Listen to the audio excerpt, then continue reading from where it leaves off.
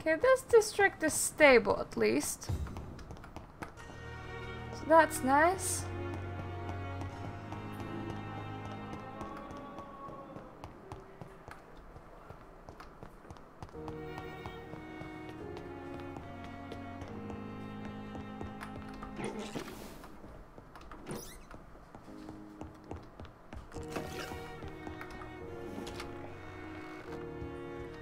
Hello? Jonathan, old chap, how are you tonight? I've seen little of you of late. I was conducting research in my room, away from the nightly routines. Of course, of course. Worry not, I understand. The situation has been testy around here. I won't deny it, but we still stand. Have you any reliable friends in the West End who might assist me? Unfortunately, you will be alone. Except for our ravishing red-headed acquaintance, of course.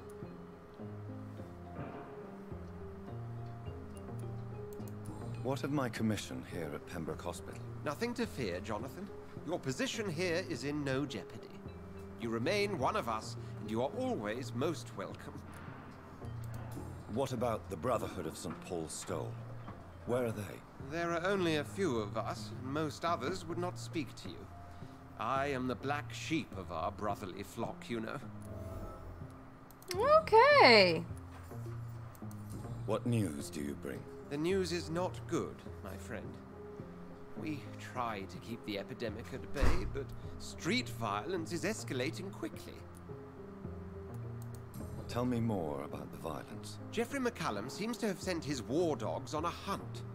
On a nightly basis, Prewen patrols exterminate every skull and vampire they find. Have they come closer to the hospital? No. They mainly focus on fallen districts or abandoned buildings. But they're growing in numbers. They must be recruiting heavily. How bad is the epidemic? It is killing the infected patients faster. In less than 2 days now.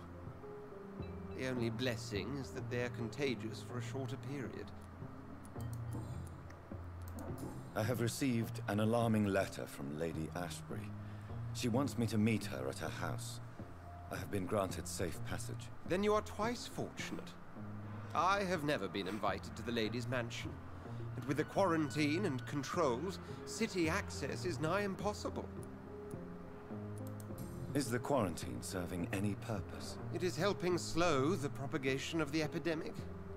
But as long as we have no clue to its origin, its efficiency is limited. Why have you never entered the lady's house? You are one of her good friends, are you not? My dear Jonathan, you have no idea how reclusive the good lady normally is, nor in what great esteem she must hold you to let you into her domain. Thank you, Edgar. Okay. Can I Yes, Jonathan. speak with you like a normal person? No, I Thank cannot. you. I think I'm gonna go and level up and see if that doesn't fuck up the district.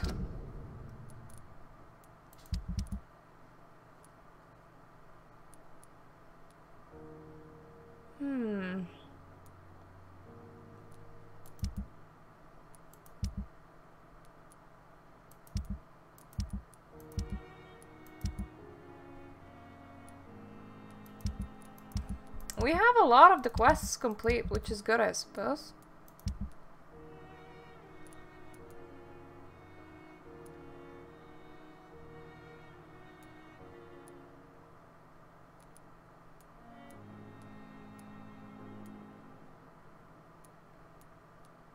Hope you guys continue recovering. Time to test this out. Where is my room? I'm a bit lost. This way.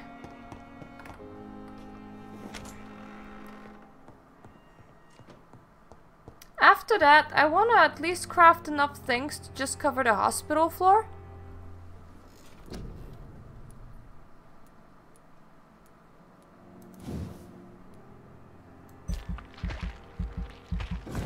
Let's level up these two.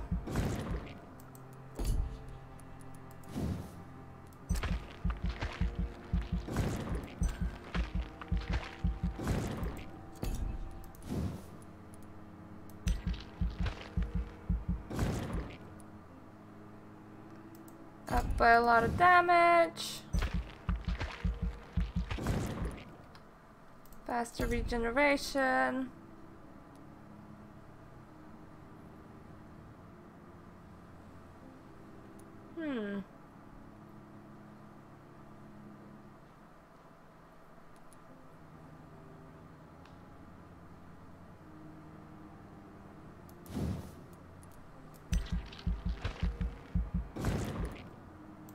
Now we have one ultimate, which is nice. Cannot afford that. Cannot afford that.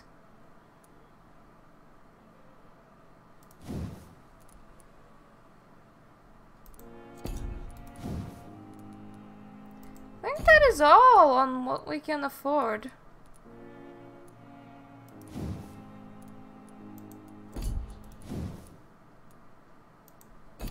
Yeah, it is. Fingers crossed for an okay district.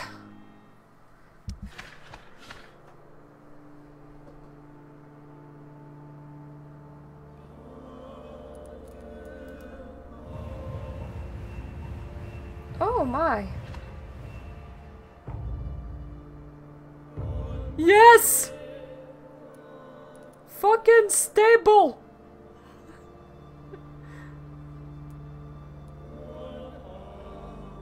We don't know you, and we don't know you. Well, serious, it's not quite stable, but friggin' much better than where we were.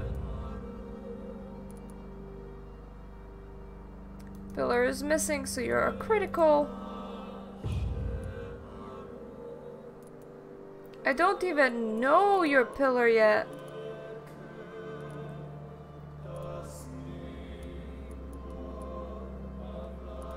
One, two, 3 fatigues. 4 fatigues. A migraine. 5 fatigues. 1 cold. Okay, we can do this. We can at least do fatigues and colds.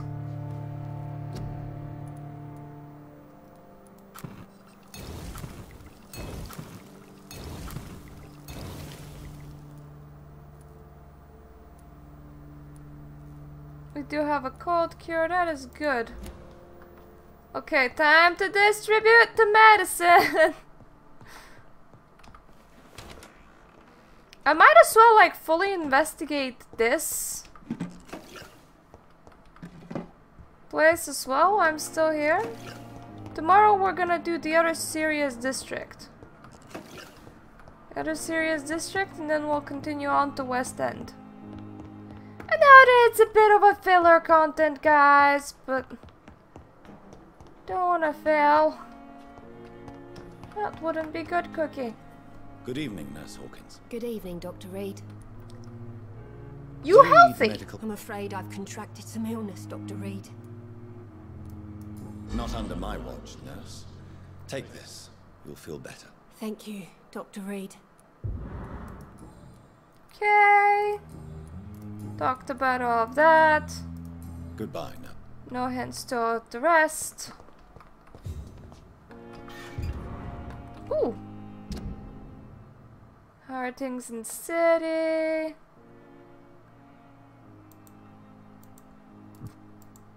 Okay. Family. Family. Good evening. Good evening. Pepper, are you sure you want to leave this hospital? To become a nurse was a little girl's dream. But in the end, I don't feel that useful. I want more. I want to make things change. You are changing them, one person at a time.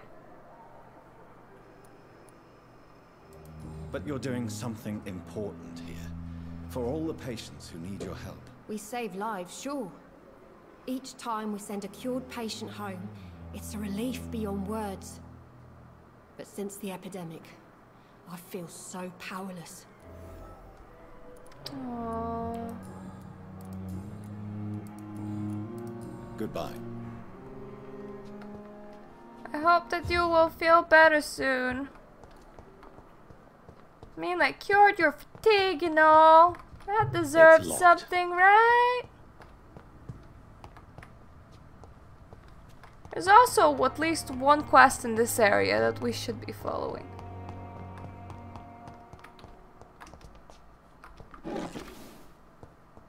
More codeine.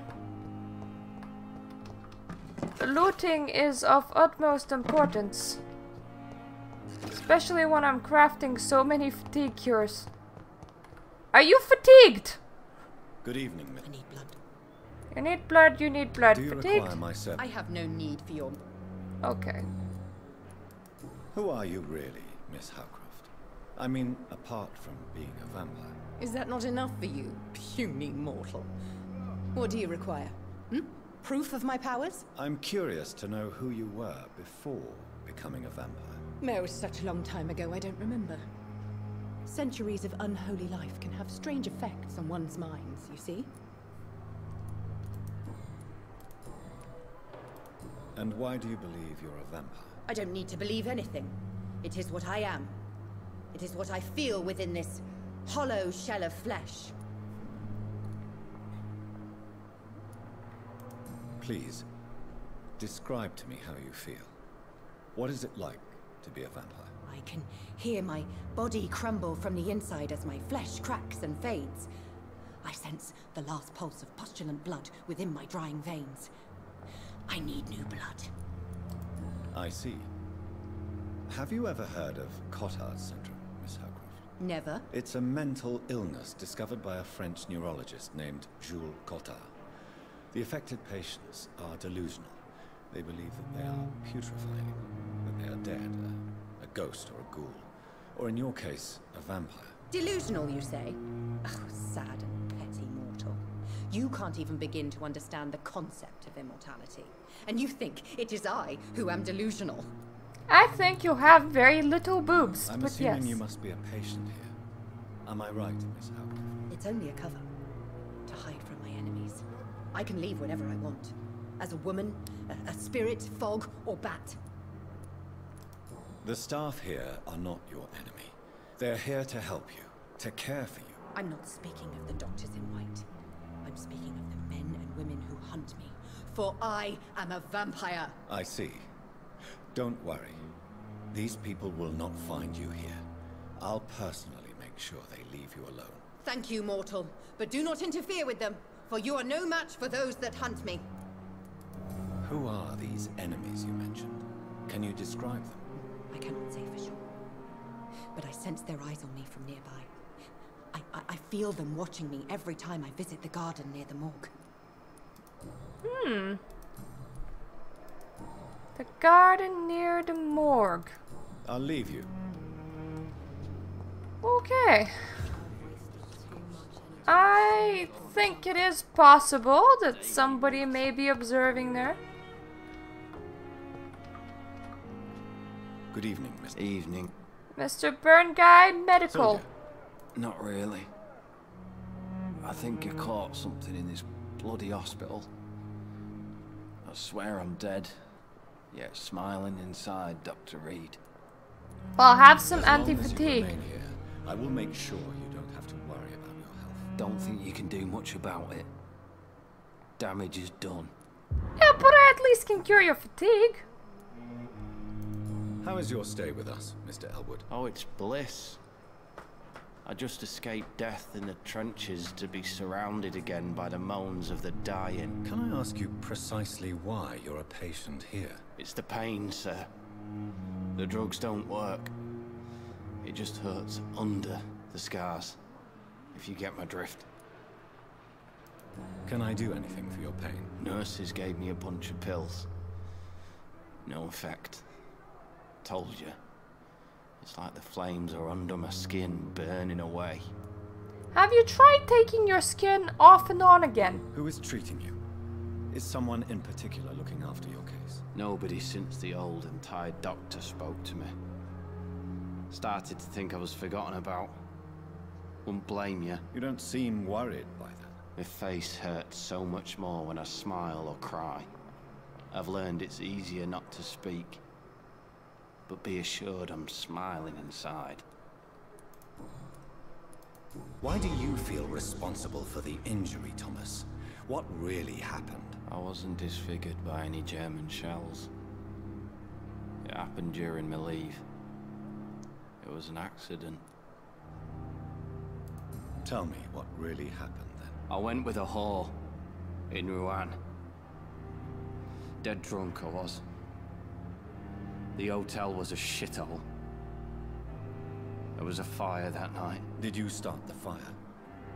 Were you trying to avoid going back to the front? That's not uncommon, you know. No. It's just that I was asleep when the flames reached the room. The girl was long gone.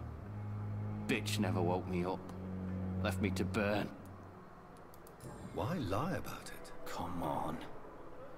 It's one thing to come back disfigured by the Germans, and it's another to get injured in an accident that could have happened to anybody.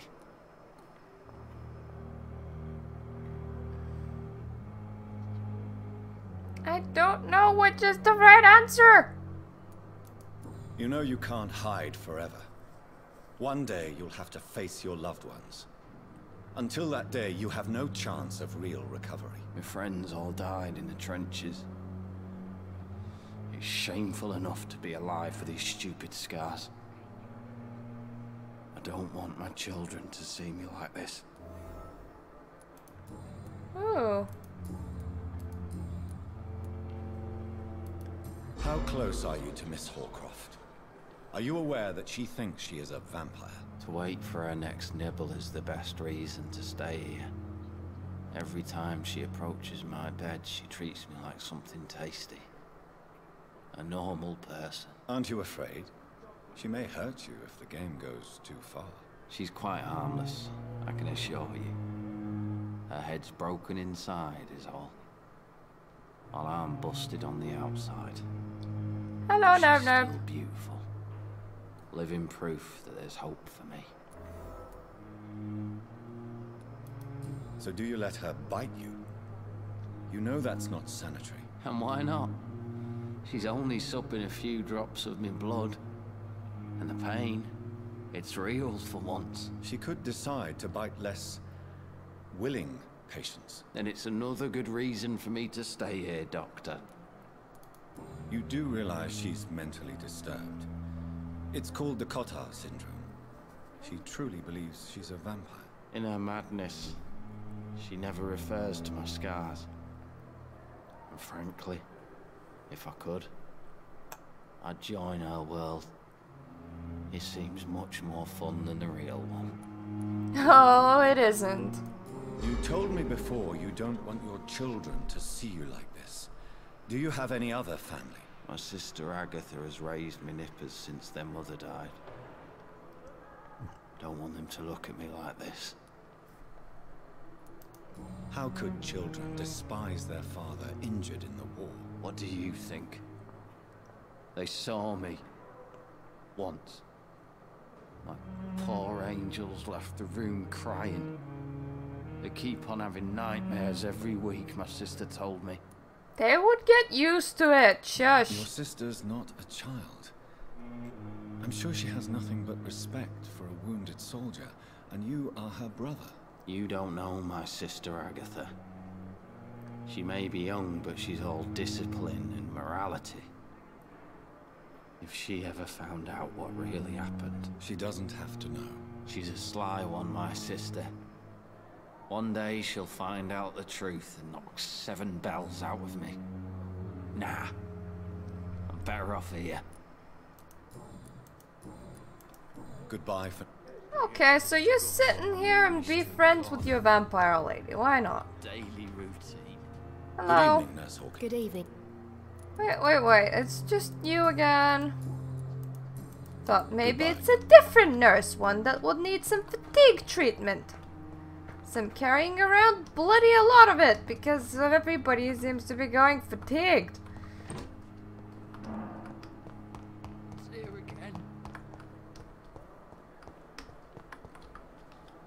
Good Do evening. I have any more hints on you? Yes, I do. Tell me, Thelma, why do you feel so attached to Mr. Elwood? Why him? I'm not sure, Doctor. I think we have a bond of some sort. We've both suffered so much. He's the only mortal I find interesting. Do you plan to make him a vampire too? Of course not. How could I inflict my curse on anybody else? I'm not that cruel, Doctor. Would you say you and Mr. Elwood are romantically involved? No. No, Thomas is a delicate soul.